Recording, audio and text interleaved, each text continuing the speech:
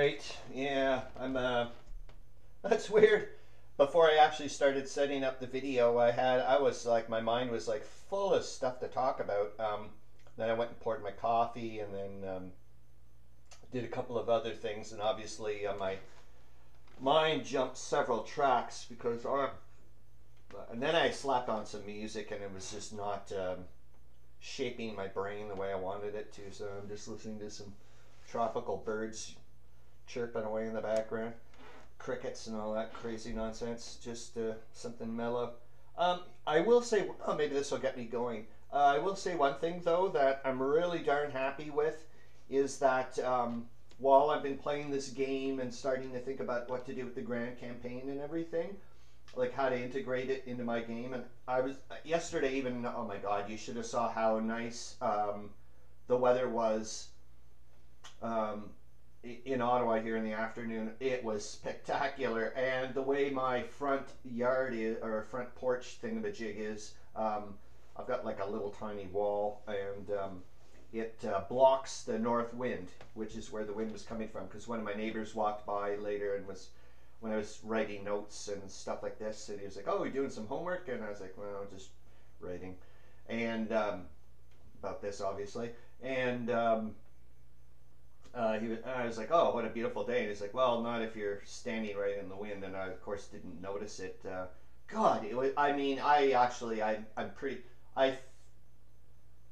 not sure. I may have actually snored a little bit, because I'm sure it was one of those dozy off bits where it's like, I'm into that strange pseudo dreamland time. Anyways, won't go down that road. So yeah. Oh yeah, what I want to say is this. I'm really enjoying watching movies while playing this game. And there's tons available. So I just finished watching, and I broke practically every rule last night. I think it was part of me. It was like, you're on 6 days off. That nonsense that goes through my head. So let's go overboard in super indulgence. And I decided to watch the tail end. So I watched like nearly 40 minutes. I actually sat down and watched nearly 40 minutes of a freaking movie, man. Like continuously. I watched the tail end of Journey's End, ironically, but and I watched it during peak electricity rates, and I left my windows open so I could barely see the bloody movie because there was so much freaking sunlight coming through. That was kind of stupid. But I wanted to get it done, and I'm glad I did, because I just had finished watching Aces High. And I'm going to be honest with you, I'm not dissing Journey's End. It's a good movie, and it's got some massive heavyweight actors in it. And it is intense, as I think I mentioned in when I was replying to Charles's comments. Well, like what I was up to kind of thing. It's intense, and I'm going to have to check up on it. It's kind of got a, like a based on a play vibe, if that makes any sense. It's that type of interaction with the characters, and there's not a lot of I don't know, that's the way I feel. It's a good movie. I'm not saying it's a great movie or whatever. There are scenes I'm going to watch again. The reason why I'm loving the fact that, like I said, that I'm watching it while playing, or watching watching World War I movies, and not just the documentary stuff and all that other whatever's. It's there's so many visceral moments, especially with the trench stuff. I got to see parts, enacted that I've read about or whatever. I'm not saying it's accurate or that they're doing or whatever, but it was just neat to see. Or there was things that were happening that I didn't understand what was happening.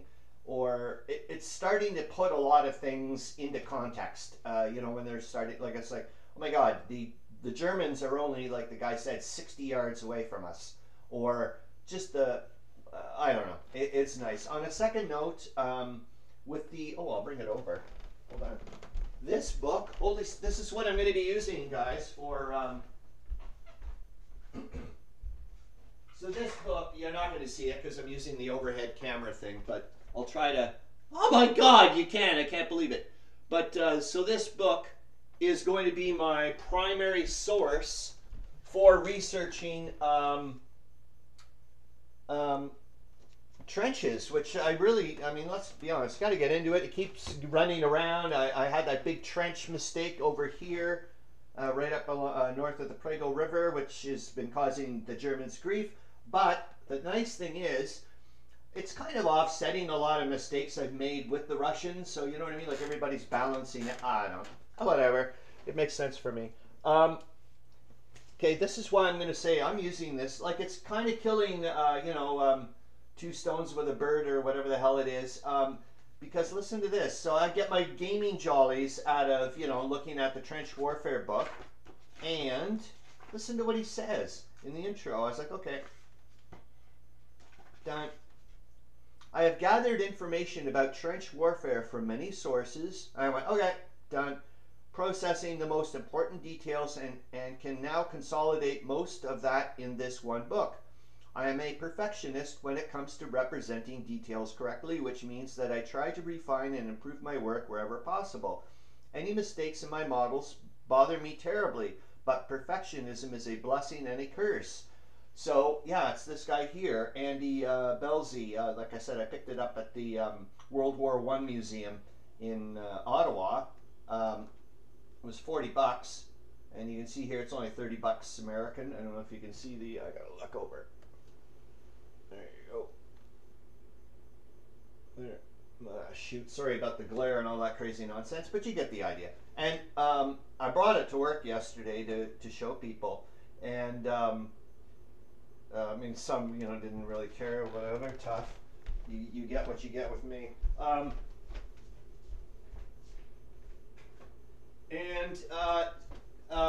Claude looked at it and said, holy smokes, this guy's making a lot of his clothing out of aluminum foil and so on and so forth. I was like, oh my. Well, I said to Claude, actually, you probably looked at this freaking book longer than I have, because I just don't have time. So I just flipped through it quick.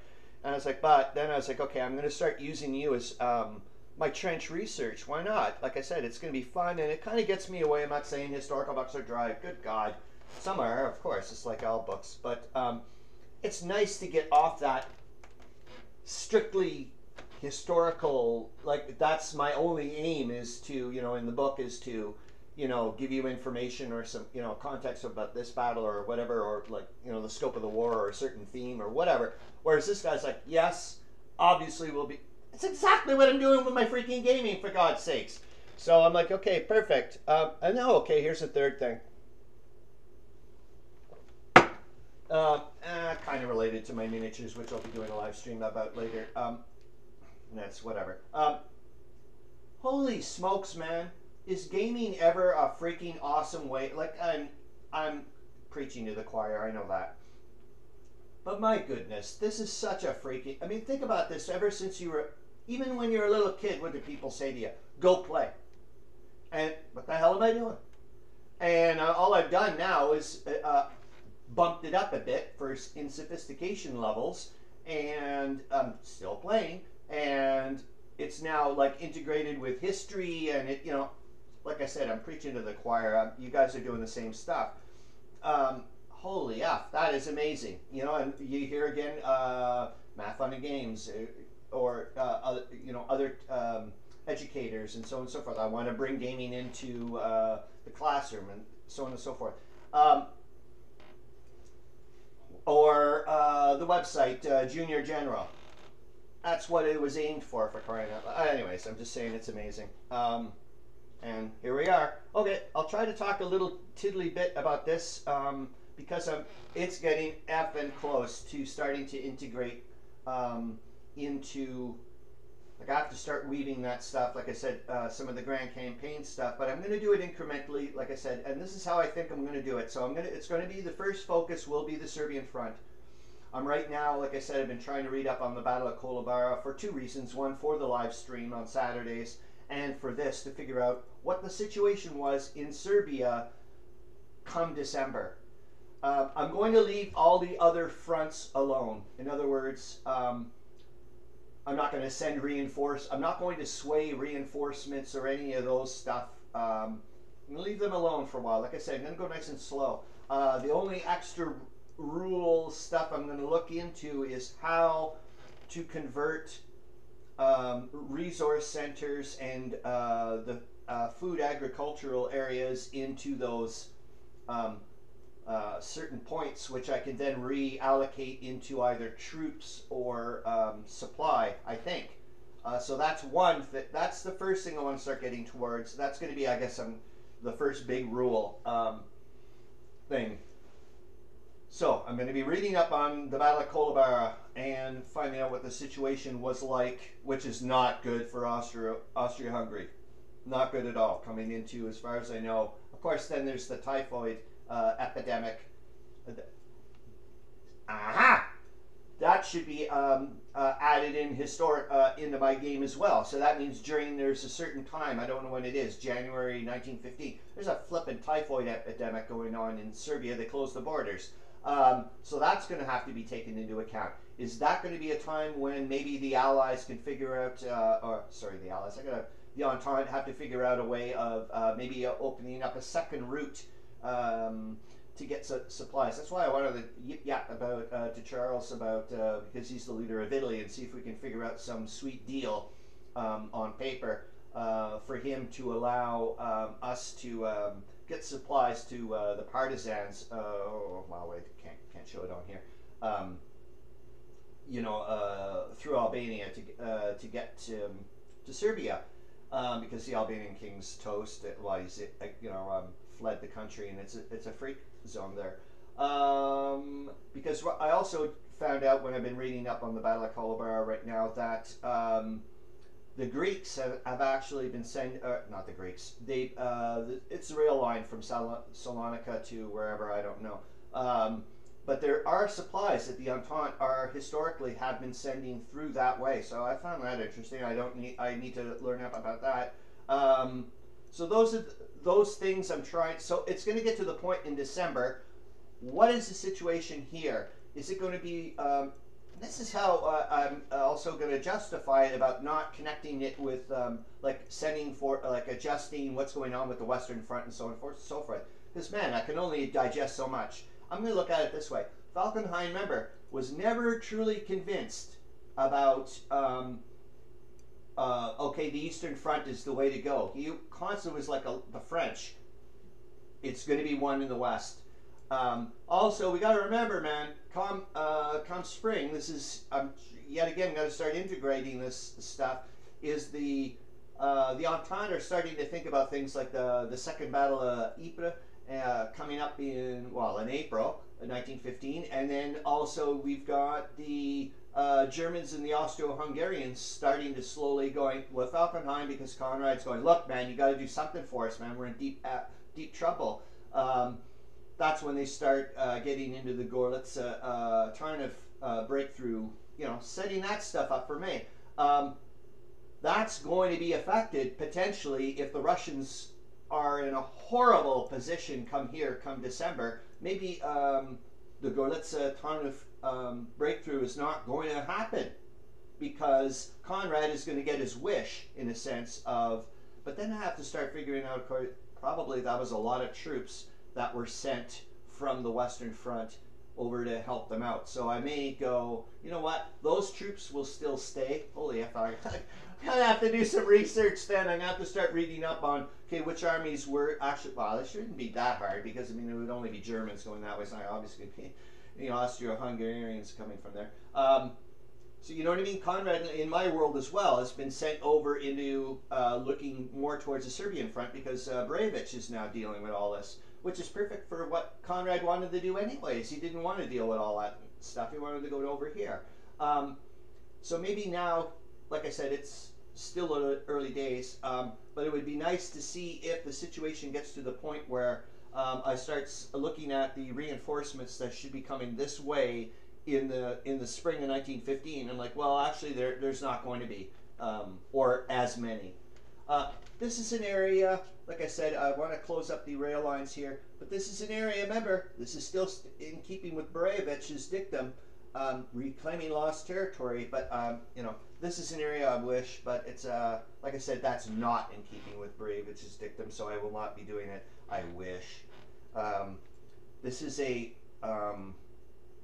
I really need to take this hex, I think, spot, but it's over with now. I have to, that's just something to think about.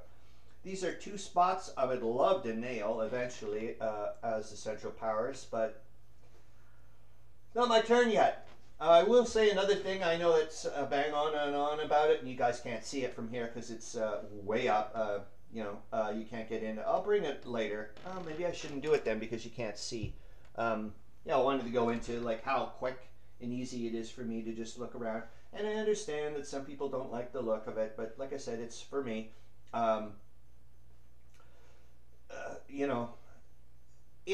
Put it this way, I wouldn't be using these counters if there was no stacking. If the game was, set up in such a way that I was able to, I don't know actually still, because the amount of information I'm able to get is just insane.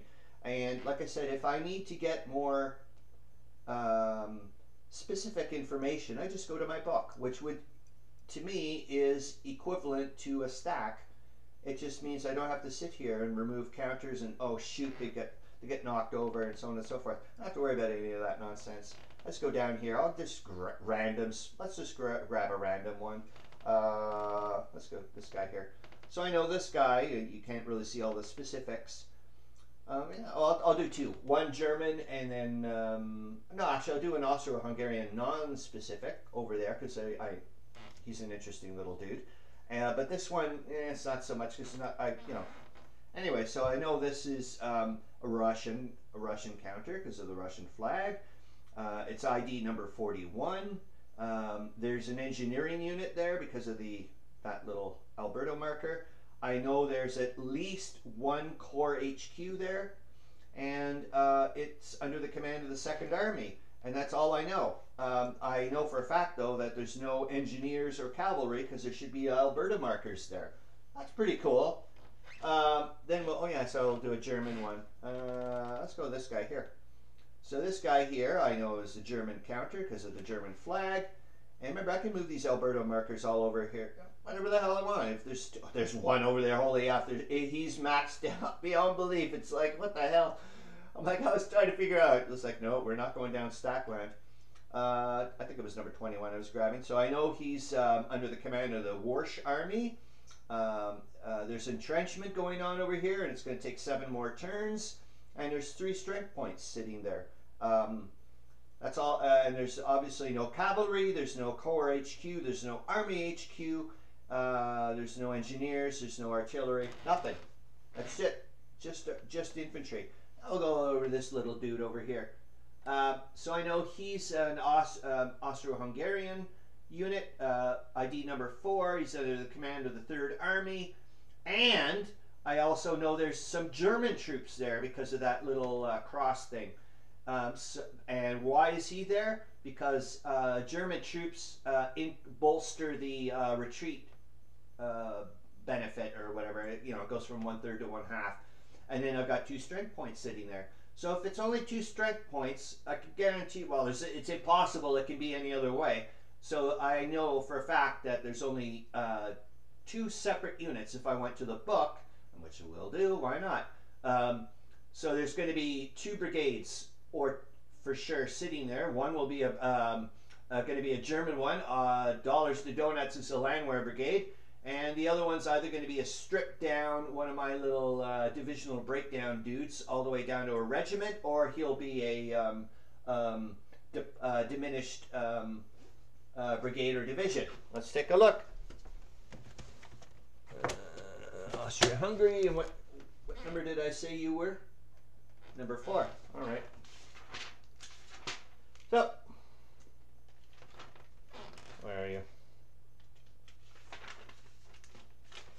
Number 4. Hold on. And I've got the 34th Landwehr Brigade and the 35th Infantry Division sitting there. So there you go. I don't know what else to say, really. Seems to work for me. Yeah, I can't really pop it up on here to show you. So that's that. I hope that kind of makes sense. Oh, was there anything else I wanted to show? No, that was about it, I think. Hopefully you guys are having a good time. Oh, I don't. Nope. Hold on. Yeah. Oh my God. 20 minutes. Yeah, I think I should shush. Okay. See you later. Bye.